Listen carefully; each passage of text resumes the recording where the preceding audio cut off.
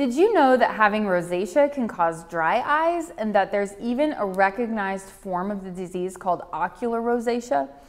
Ocular rosacea has a detrimental and even devastating effect on the ocular surface, resulting in symptoms of dryness, irritation, discomfort, and if you suffer from it, you know how debilitating it can be.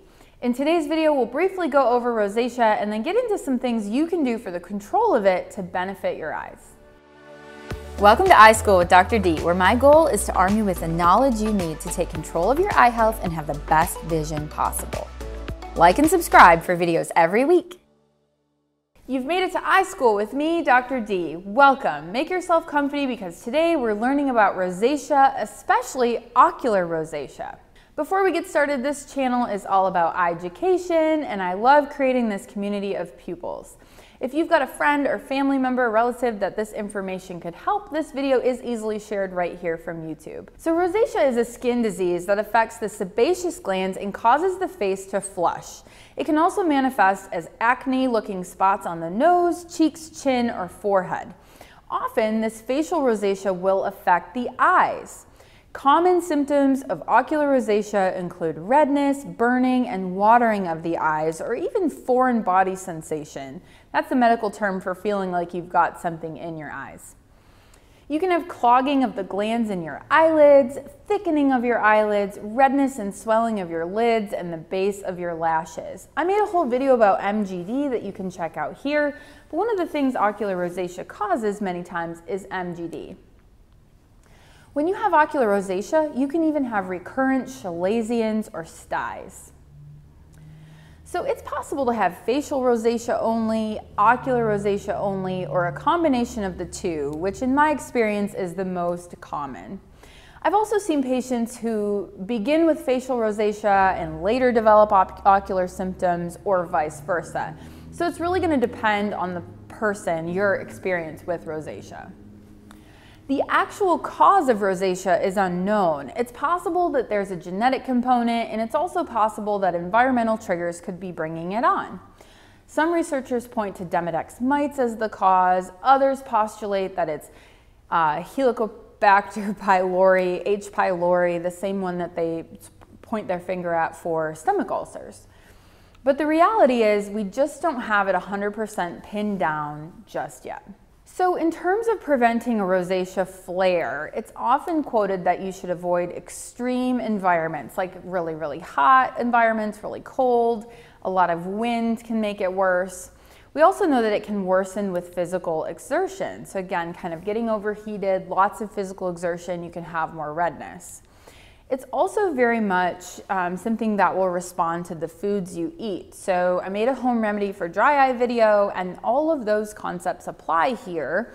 You want to avoid alcohol, really spicy foods, hot coffee or tea, because you'll find that there are commonalities in your diet. You may want to keep a food diary of when you have rosacea flares and try to figure out which foods are the triggers for your rosacea flares, because there definitely are things that will make it worse, especially like spicy foods, alcohol, that kind of thing. We also have stress. You know, stress definitely affects it. In times of high stress, your body tends to get more inflamed in general, and that comes out in different ways for different people, but it's very possible for that to affect your rosacea.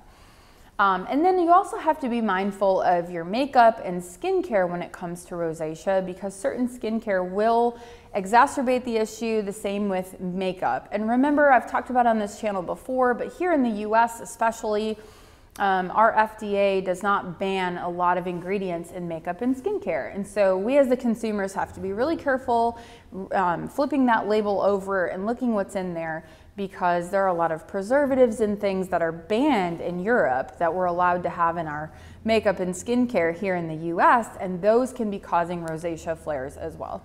So how are we going to treat rosacea? Well, I'm not a dermatologist, and so if you have rosacea, I think you should probably be under the care of a dermatologist, right? So for your facial rosacea. In terms of the ocular rosacea component, however, as a dry eye specialist, this is something I treat all the time. And there's actually a lot of overlap between what I'm doing for the eyes and what the dermatologists are doing for the skin. So one of the first treatments is a low-dose oral antibiotic like doxycycline. So if you're not pregnant or nursing and you're not developing anymore, basically, if you're an adult, you can take doxycycline, and that course is usually 1 to 2 months long. Now, we're not taking the doxycycline for its antibiotic effect so much as we're taking it for its secondary effect of changing the oil glands and thinning them down and helping with meibomian gland dysfunction. The second thing we can do are steroid drops and ointments. Those really help with inflammation, but I would consider steroids to be pretty short term. It's not something you want to have to be on for a long time because steroids taken topically in the eye can cause cataracts, decreased healing, and problems with glaucoma or high eye pressure. We also have antibiotic drops and ointments, especially if your lid margins are infected with that really thick oil that often happens in ocular rosacea. And those can be administered, like I said, by drop or ointment. Lid scrubs are also very effective. This is a disease that affects those lid margins. And so lid scrubs are gonna help cleanse the lid margin, reduce the biofilm that's there. We can also use sprays like Avenova to reduce that bacterial count on the lid margin. Warm compresses, I'll link my video here, but they're really nice and useful for ocular rosacea and meibomian gland dysfunction. I have a video about meibomian gland dysfunction as well that you can check out. Artificial tears, here's my video, my top 5 artificial tears, but when you have ocular rosacea, you're more prone to having dryness. So being on top of artificial tears, especially non-preserved, is a really good idea. And then finally, IPL and thermal heat and expression. So these are in the category of in-office treatments. IPL is called intense pulse light, video right here. And I love IPL because it actually is indicated for facial rosacea. IPL actually came about in eye care after being used by dermatologists for the last 15 or 20 years to treat facial rosacea. And dermatologists were finding that their patients with their dry eye was getting better. When they treated the facial rosacea, it helped with the dry eye. That's because, believe it or not, extra blood vessels that show up on your face when you have facial rosacea are contributing to inflammation on your ocular surface. Specifically, interleukin 17 and interleukin 6 show up on the ocular surface as a result of these extra blood vessels on your face. And so what IPL does, it's a light treatment that targets pigment. When we get rid of those extra blood vessels, we get rid of the inflammation. And so if you have rosacea and you've not considered IPL, you've got to consider IPL. It will help your skin with tone. It will help the blood vessels and the redness that you see. But really importantly, I mean, those are aesthetic benefits, but it really, really, really, really helps with dry eye.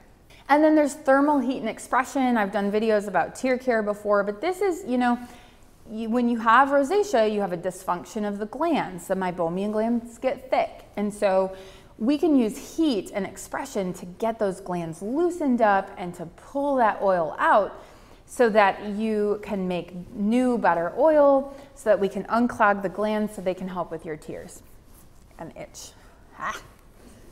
Okay. So if you pay attention to your triggers and you have a good at-home routine, it's within reason to get your rosacea flares under control. If you've been diagnosed with ocular rosacea, let me know what's helped your condition the most down in the comments below.